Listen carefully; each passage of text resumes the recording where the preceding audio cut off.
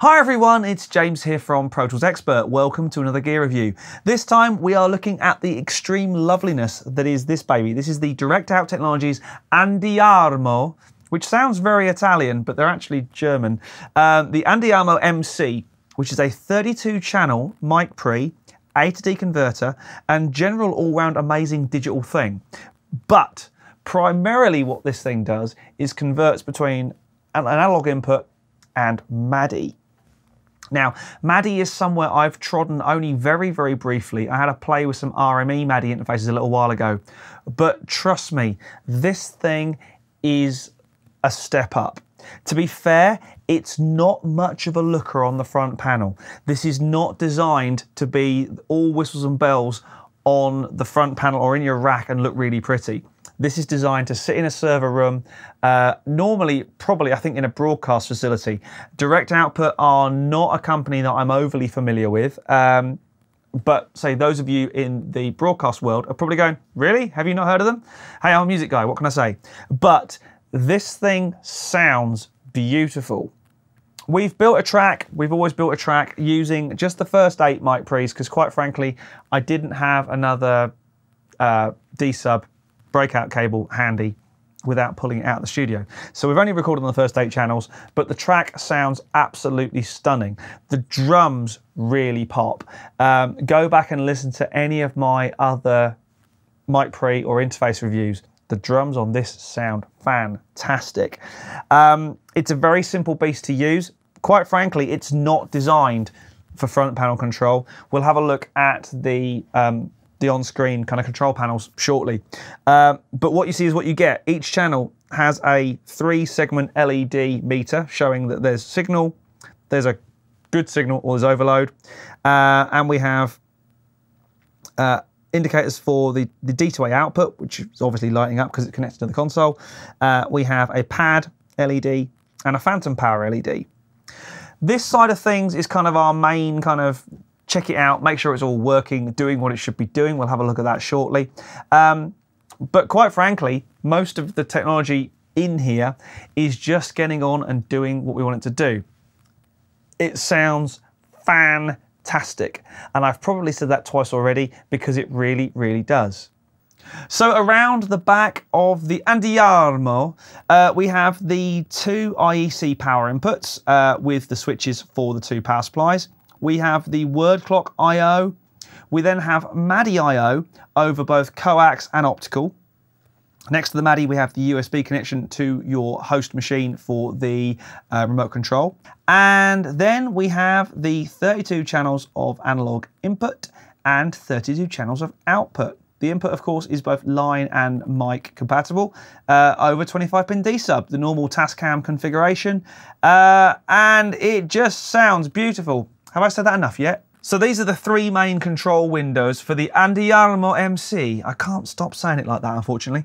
Down here is the main remote, where we can see exactly what's going on. Now, there are several features in here that really point to this being primarily a broadcast unit. The fact that we have dual power supplies, redundant power supplies. If one of them dies, the other one takes over. We've got a fan speed indicator. You know, this is not stuff that normally sits on studio gear, a temperature monitor, things like that. It's all pretty high tech, pretty usable, pretty serviceable stuff. Now, if we want to get in and change anything, we go into the settings menu, and that's where everything is tweakable. If we want to, I can change the clock source, the MADI format, banking and routing, you know, little things like the fan speed and the fan temperature, sample rate, the analog I/O, all that sort of stuff. We can apply it, cancel that. But it's pretty much doing what we needed to do at this stage. We're word clocked externally. We've also got MADI sync running.